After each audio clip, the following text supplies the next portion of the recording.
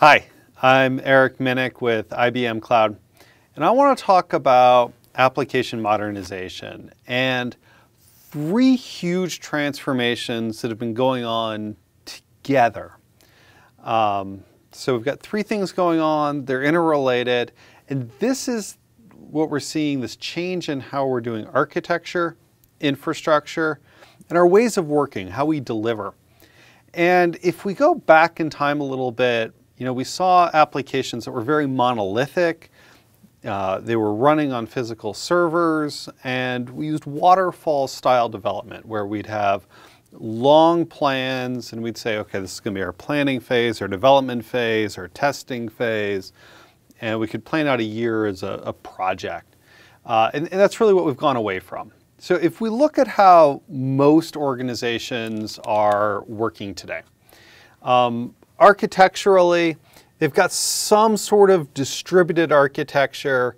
It's usually related to like a service-oriented architecture, the big buzzwords a few years ago. But it's some sort of distributed architecture. We have a bunch of web services, they're talking to each other, we got some databases on the back end, and then some front ends that kind of go through all that. On an infrastructure level, they're running on some sort of a virtual machine, right?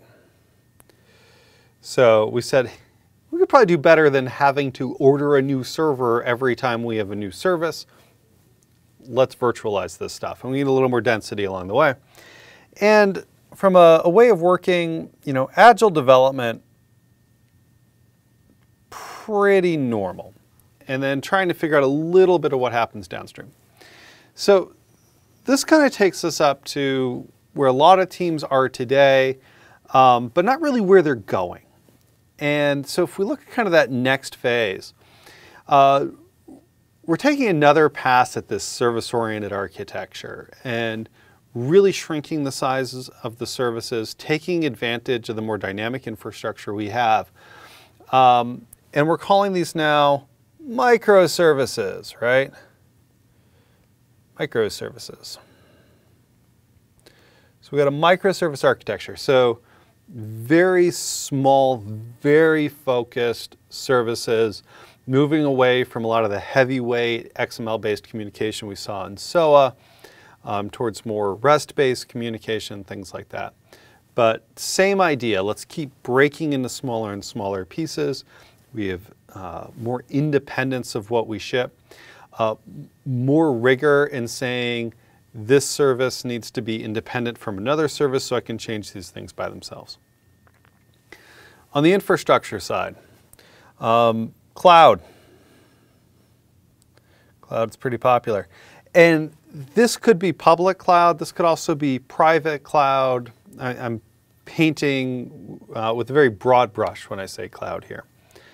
And then from a delivery and a way of working, we could say that DevOps is really key. And I would include in this approaches like site reliability engineering, SRE. More the ways of working we have today. Now, that's fine and interesting, but what do these things have to do with each other? And I'd argue that what we're really seeing is modernization in how the applications are delivered and how they're built, what they are. And while you could walk into any large enterprise today and you'll find someone who says, we are going through a cloud transformation. And you'll often find someone who says, yes, I'm in charge of leading the DevOps transformation. And you'll walk into enterprise architecture and they'll say, yes, we are pushing microservice architectures. Individuals think that they're going through three separate transformations, but they're really tied, right? If I'm doing microservices, right, and I have new microservices all the time, and in order to get a new microservice up and running, I'm over here and I have to order a new physical server and then rack and stack it a couple months later. I'm not going to get any time to market benefits. The resilience benefits that I'm going to normally look for from microservices are going to be modest at best. right? Microservices want cloud infrastructure. You want to be able to say, I've got a new microservice, let me put it in a container and just run that container right now and scale that dynamically. Similarly, cloud really likes running microservices, right? The benefits of being able to dynamically scale are really cool when you have a lot of small things that you might need few of or a lot of. It's not as interesting when I've got a monolith that isn't even distributed. How do I scale that? I get a bigger cloud server? And then all of this is kind of baking in this idea of speed and resiliency. And DevOps brings that together, right?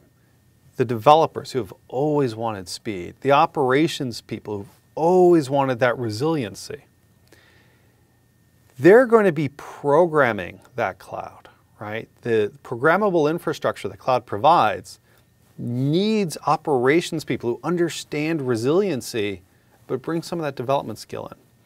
And to really take advantage of these new infrastructures, the new architectures, you need these new ways of working.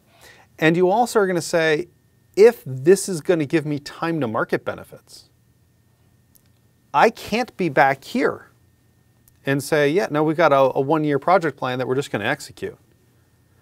I need to be able to be more agile and adapt in my planning and my responsiveness to the business. I need to better wire up my applications so they can be more easily monitored and more resilient. So we have to have the application in a way that it knows when one of these services is failing and we can spin up another. So this is really, for me, fascinating, that you walk into these organizations everywhere and they're undergoing these 3 different transformations, but they're always doing them together. And when they don't, it doesn't quite work. So you've got these 3 transformations going on at once. And you'll hear us talk a lot about application modernization, right? See that written across the top here. And when I think of application modernization, I think it's just this. It's this transformation right here. Going from these kind of monoliths or service-oriented architectures to microservices, adopting cloud, modernizing our ways of working towards DevOps and SRE. That's AppMod, right? And it's a really exciting time, and it's really great when you're able to go after it in a holistic fashion. Thank you. If you have questions, please drop us a line. And if you want to see more videos like this in the future, be sure to like and subscribe.